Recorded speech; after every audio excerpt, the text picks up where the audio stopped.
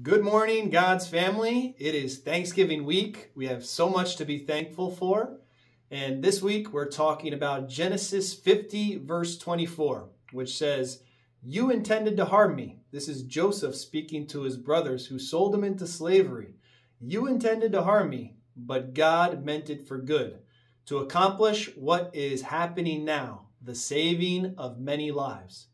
And we all know that story of Joseph, that he was not liked by his brothers, to the point where they threw him in a pit and then sold him into slavery. He went into Egypt and he was thrown into prison over there.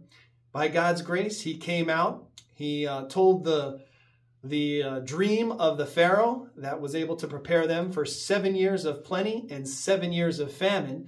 And that famine hit the brothers as well. And when they came to Joseph asking for food, thinking that their brother was long dead or long gone, there they are asking for food from their brother that they don't recognize.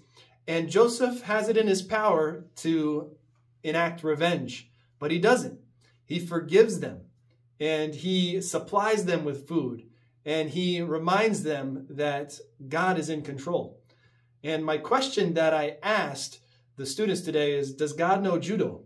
Because judo is this martial art that takes the force of an opponent and uses it against them. And God does this all the time. There's the force of evil that come at us as Christians.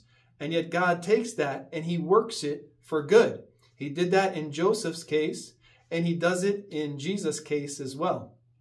So you can watch Daily Prayer. There was actually a third Dan black belt that attacked me, and you could see what happened. I used a little judo on him.